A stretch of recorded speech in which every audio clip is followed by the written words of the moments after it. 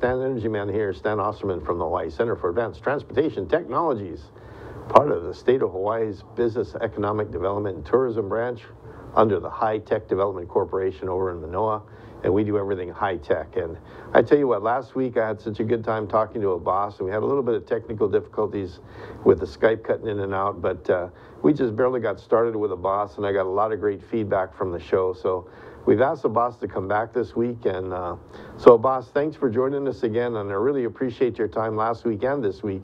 And you really are, you have a way of explaining the drivetrain technology and electric drivetrains, and it just seems to all make so much sense when you talk about it. And I think it comes from your years of experience, and you know, all the way from working on the lunar rover projects and EV1, and you know, all your renewable energy background, and you know, professor, the whole 9 yards. It's just a great conversation with you. So, you know, last week we talked a little bit about your experience in working in electric drivetrains and how technically they've really come a long ways. They've gotten cheaper and lighter and more speed production. We talked about how the technical side of electric drivetrains for transportation are really pretty much a no-brainer now. Everybody just takes for granted that electric vehicles are the way of the future.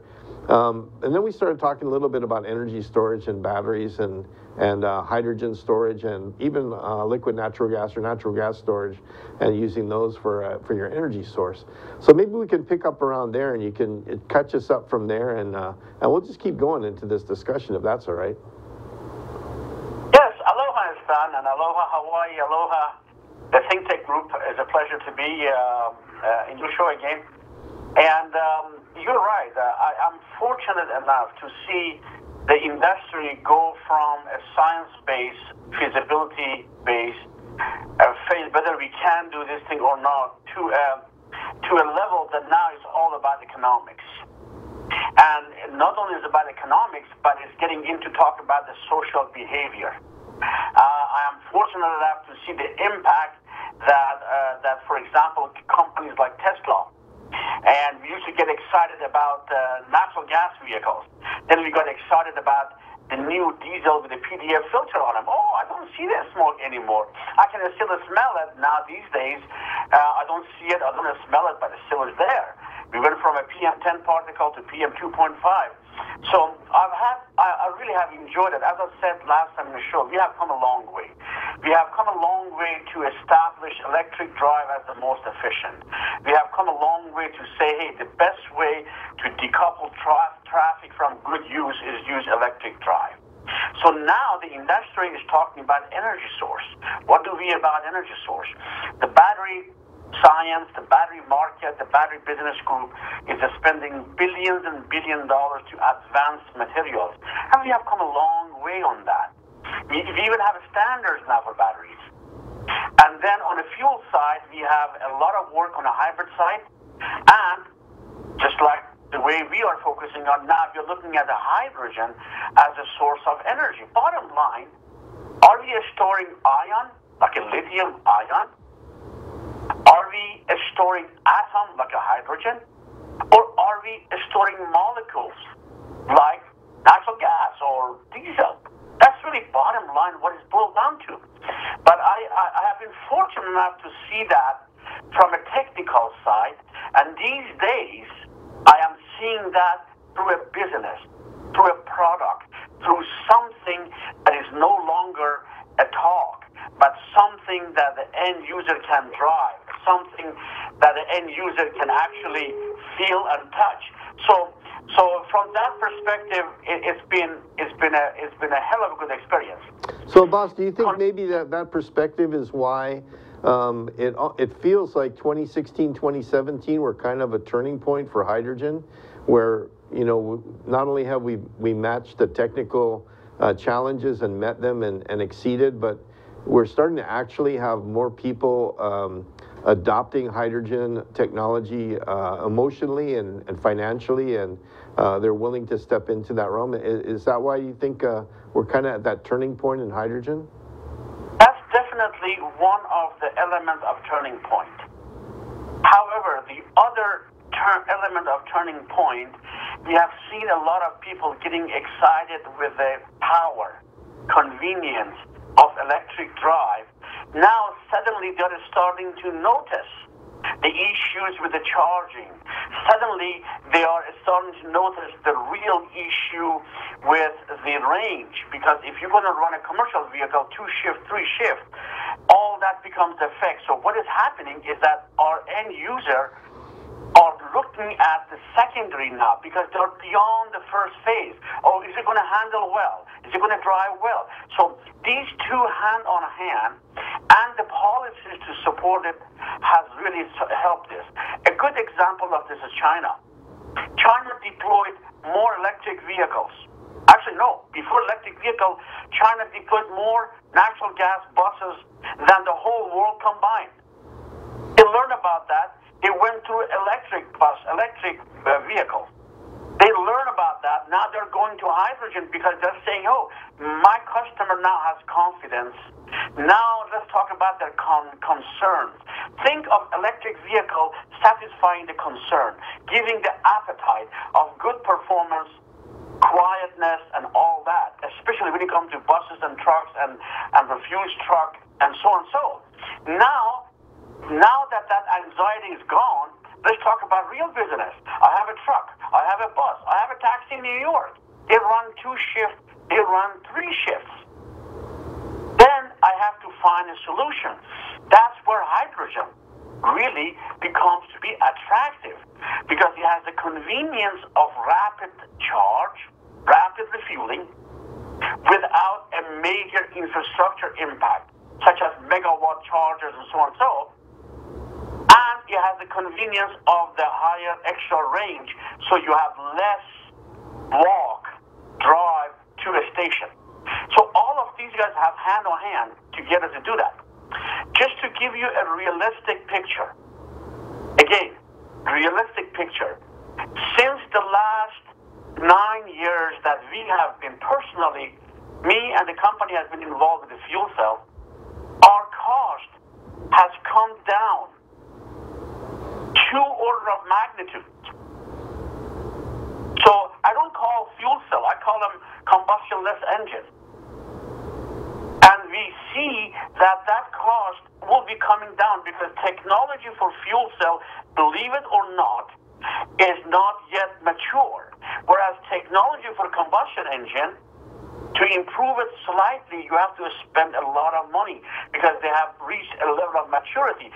That is really what we're going to see with the hydrogen and the hydrogen engine, both from a generation of hydrogen to consumption of the hydrogen and to handling of hydrogen.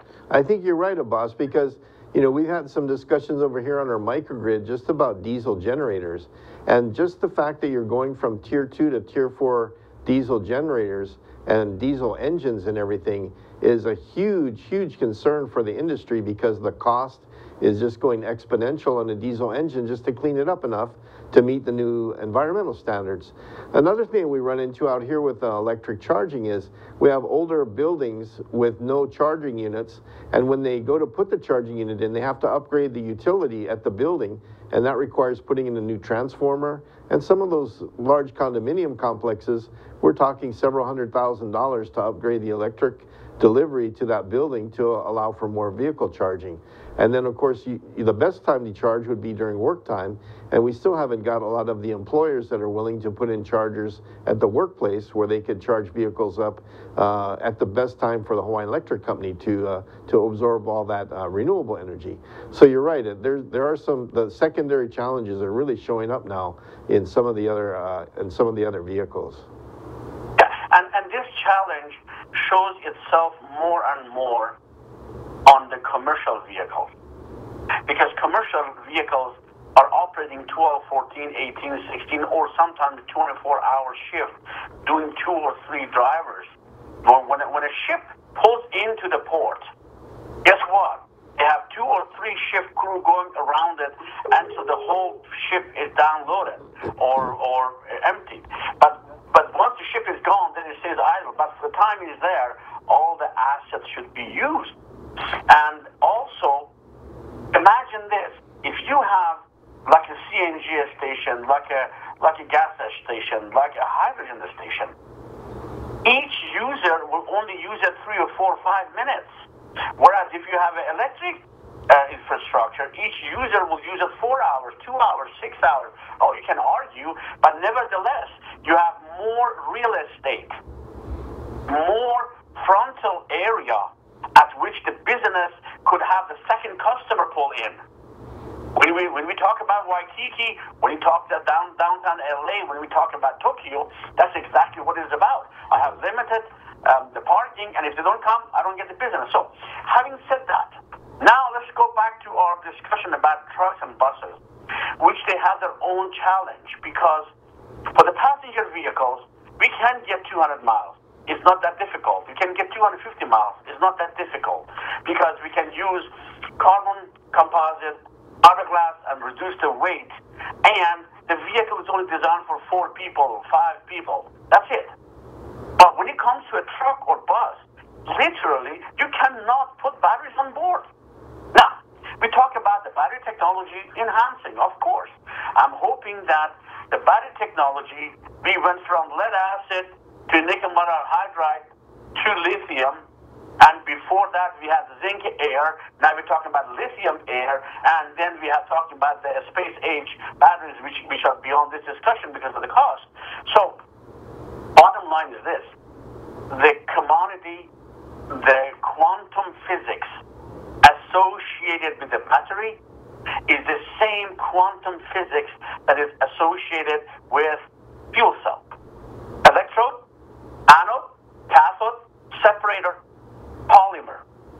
Pretty much the same, except the fact that the fuel cell current density during the last 5 or 10 years, fuel cell power density for the same kilogram has evolved order of magnitude more than battery, even though the battery research started 30 years ago, 40 years ago. That is why we are so optimistic that this combustionless engine, this static engine at which hydrogen comes from one end, oxygen comes from one end, and we literally extract electron from the hydrogen molecule. It could not be any more efficient. So we really see that to be efficient enough, not only that, which is more efficient already, last longer, which is not an issue because it does last longer, but cost effective. When we compare it with the engine and after treatment and a generator, because remember, last week we talked about it, the future propulsion is electric. When I have a combustion engine, I have to have a generator associated with that. That's called hybrid.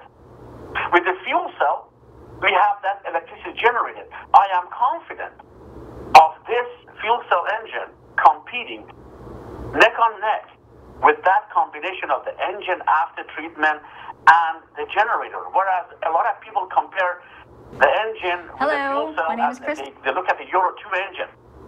Well, guess what? Between Euro 2 and Euro 4, Tier 2 and Tier 4, between 2007, 2010, 2013 emission, Euro 4, Euro 5, Euro 6, guess what happened on the evolution of the engine? Engine evolution was 0.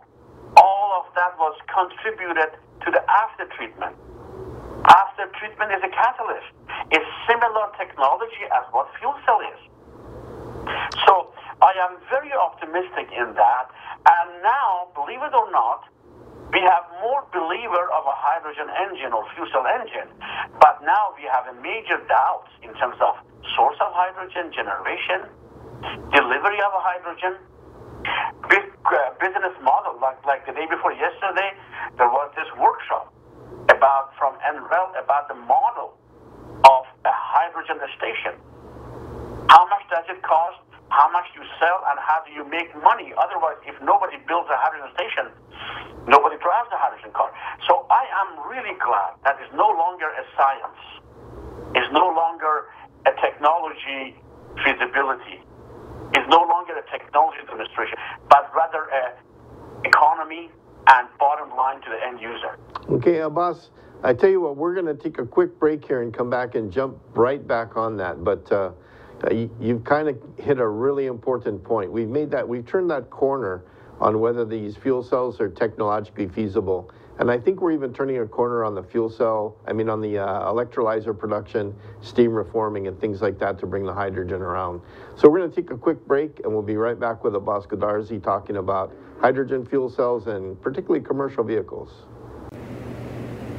Hi, I'm Tim Apicella. I'm the host for Moving Hawaii Forward, and this show is dedicated to transportation and traffic issues in Oahu. We are all frustrated by sitting in our cars in bumper-to-bumper traffic, and this show is dedicated to talking with folks that not only we can define the problem, but we hopefully can come to the table with some solutions. So I invite you to join me every Tuesday at 12 noon, and let's move Hawaii forward. Hello and aloha. My name is Raya Salter, and I am the host of Power Up Hawaii, where Hawaii comes together to figure out how we're going to work towards a clean and renewable energy future. We have exciting conversations with all kinds of stakeholders, everyone who needs to come together to talk about renewable energy, be they engineers, advocates, lawyers, utility executives, musicians, or artists, to see how we can come together to make a renewable future. Tuesdays at 1 p.m. Hey, welcome back to my lunch hour. Stan, Energy Man, here with Abbas Goodarzi from US Hybrid, coming to us live and direct from Torrance, California. His main headquarters, where he has just shy of 70 people on staff. Some of them work here in Hawaii, some of them work in California. He's also got some operations over on the East Coast in Connecticut. And I've actually been to all of his locations to see what he does and how big his operations and how sophisticated they are. And I'm here to tell you, as a person who's hard to impress, I'm very impressed with what Abbas has built over the last few years to encourage people to get into electric drivetrains and fuel cell technologies. And I'll be going to visit his Windsor operations in about a week from now, a week and a half from now. So, Abbas, let's jump back to where we were. You were talking about we've passed the technological challenges, and now we're going through the economics and the growth. We've pretty much got the fuel cell side going, and we're trying to work on the delivery of hydrogen and building of hydrogen stations. So let's just wrap that up, and then maybe we can talk a little bit more about your experience and your expansion into the fuel cell business. We got involved with fuel cell in about 2001.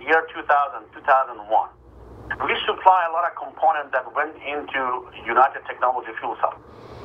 It's called balance of plant, basically. And then it was fantastic, and those are the ones who made, before that they were making, people don't know that, but shuttle bus and Apollos, they're all powered with fuel cell. If you look at Apollo 13, they talk about my fuel cell problem. That is what it is. Anyway, in 2013, the UTC decided to divest that group. And we, being the believer of that, we put a proposal just like many other companies, and we were selected to actually buy that group. And at South Windsor, and with the focus on a PEM transportation. And ever since then, we have been focusing on development of this fuel cell engine. Now, here's what we did. Fuel cell, initially, the fuel cell companies, in my humble opinion, they overplayed fuel cell. Fuel cell actually is simpler than it is said. Believe it or not, fuel cell has a lot of common supply base as the engine. It uses a turbocharger, a blower, just like a turbocharger. Mm-hmm. It uses an injector system, just like an automotive. It uses a heat exchanger, we call them thermal management system. It's just a radiator. And then it has more electronics, but these days electronics is cheap. And that's what US Hybrid does. So what we did, we focus on producing this fuel cell for commercial vehicles. Now, commercial vehicles, when you design a product for commercial vehicles like truck or bus, it's designed for 20,000 hours. When you design that for a passenger vehicle, that's designed for 5,000 hours. 5,000 hours at the 20 miles per hour average of speed, that's 100,000 miles. That's how you get all your warranty, typical life of the vehicle, okay? Commercial vehicles are at 500,000 1 million, that kind of mileage. So when you design a product for commercial vehicle, that engine has to run almost full power continuously. Whereas when I put an engine in a Corvette that is supposed to accelerate only 5 seconds, 10 seconds, same thing with the Tesla. That engine cannot maintain it. It's designed to handle that much. There's just quick run, and then after that, the demand drops. So the demand on the design is much more severe. And that's what we are doing, producing this both for U.S. market and globally. Of course, fuel cells that was developed, many people don't know that, for the PEM fuel cell, we turn the system on in seconds, 3 to 5 seconds from the time you key on. Whereas if you look at the solid oxide or other technologies, which are hot technology, they run anywhere between 600 to 900 degrees C. Wow. It takes them 12, 14 hours to turn on. Bottom line, PEM is the technology you want for automotive because it can turn on, turn off, and throttle easy, fast. That's what you use. That's what everybody uses. Now, there are only 3 types of fuel cells for the PEM. You either use carbon plate for anode and cathode, or you use metallic plate, a stamp very, very precise, and then you deposit carbon on that plate. That's what Toyota does. But the life for that thing is not as long, but it is a much faster process, potentially cheaper, but not lighter. Now, when you come to carbon, now you have 2 technologies, solid carbon or porous carbon. So porous carbon is what we use. Porous carbon is like a sponge. It eliminates a whole bunch of components called humidifier. For a fuel cell to work, literally you have to create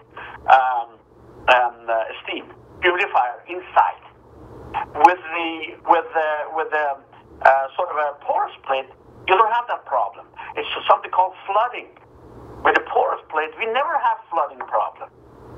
Whereas with the other fuel cells, you do. So what happens is that engine is more complicated, but then the surrounding supporting system becomes easier.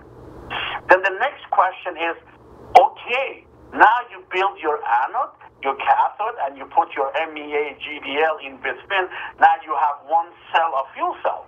The question is, when you inject hydrogen and inject air from the other side, what is the pressure? Is the whole system pressurized or not pressurized? Ambient pressure. We decided to focus on an ambient pressure. As a result, our efficiency, it gets into upper 60s, 68%, 67%. Also, because of the low pressure, all my auxiliary components are much lighter, lower power, lower cost. Guess what? Lower noise. NVH, noise, vibration, harshness. So these are the trades-offs we did with building this fuel cell for transportation sector. That's one thing we did. The second thing we did, we made the fuel cell to act like an engine, mount like an engine, repair like an engine. I no longer have a computer-looking box. I have something that looks like an engine. I can actually remove the turbocharger or the air charger or the air blower or whatever you want to call it. I can actually remove that without dropping the whole thing. Right now, if you want to change a fuel cell on a bus, you have to lift the fuel cell, the whole bus, by 6 feet. With the new fuel cell, you don't do that. You just remove that part because that part is built on the exterior. So really a lot has come through, and I'm really, really happy to see more and more fuel cell companies coming into business, whether they are U.S., which was the main originator of fuel cell technology, or Canada, which actually came from U.S., or Japan, substantial, or Korea, substantial. China, we're going to see a lot investment from them in this sector. So I'm hoping to see more and more companies in this sector to be competitive market, to give a better value to the end user. Hey, can I ask you a question? When we talk about how the fuel cells have matured, and like you say, the challenge is kind of on the infrastructure side. One of the restrictions on the fuel cells, like for Toyota, are the purity level, 5 nines purity of the hydrogen to get there, and the high compression to 10,000 psi. What do you see as some of the solutions there in terms of maybe lowering the pressure, excuse me, and maybe reducing the purity requirements? Well, for the commercial vehicle, remember, we're running at 350 bar, which is 5,000 psi. Okay? Because in a commercial vehicle like a bus and truck, I have more space. In a passenger car, I don't have the space. So therefore, I go to high pressure. Guess what? It takes about 10 to 11% of energy just to pump the fuel there. Whereas when we go to 350, that overhead is like 6-7%. It's same as CNG, so it's no different. Now, that has to do with how much energy you need on board and how much space you have. With the buses and trucks, we really don't have issue with the volume. Weight is the issue, but we can have sufficient fuel to put in the tank, just like a natural gas, put it on the top of the bus, and give you 350 miles. Okay. Also, let's talk about purity. With our project at the Volcano National Park, you know, at about 3,000 feet, we have a high concentration of sulfur. Right around the volcano. Okay? Mm-hmm. Yeah, so now that air is contaminated. We manage that. Now we have an issue with the fuel being contaminated. The question of a 999 or 59 or 49, we need to identify which one needs to be 59. I can see us, PEM technology, in less than 2 years to be able to manage 19. Oh, wow. This is because as we go to a little bit of higher temperature membrane, so now I'm less sensitive to poisoning. Do you remember the low sulfur diesel and so on so? Right. If you put a high sulfur diesel, it poisons the catalytic converter, right? Or after treatment. Right. That's the story.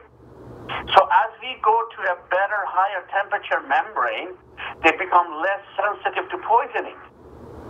I can easily see ourselves to reach the single 9. And a single 9 on a critical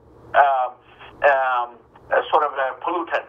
But some people actually are concerned what happens if the inlet gas, inlet air is just has some contaminant. Really, fuel cell is much more robust. Okay. Hey, boss, that's really good news because, you know, a lot of us, when we're talking over here in Hawaii about the purity requirements, that's really a big deal. That's really a huge deal. So I tell you what, believe it or not, we've already run through our entire half hour here, and so oh my God. we're gonna have to have you back one more time. I don't know when we'll do it, but we'll probably give you a week break or two before we bring you back. But I want to thank you again so much for sharing what you do with us, because it's really, really a huge education for a lot of people, and I hope that a lot of folks on YouTube will get to see this in the future and really learn a lot about fuel cells and what you do. So thank you so much for sharing your time with us today, and we look forward to having you back again. And until next week, I've got to be Stan Energy Man signing off on my lunch hour. Aloha.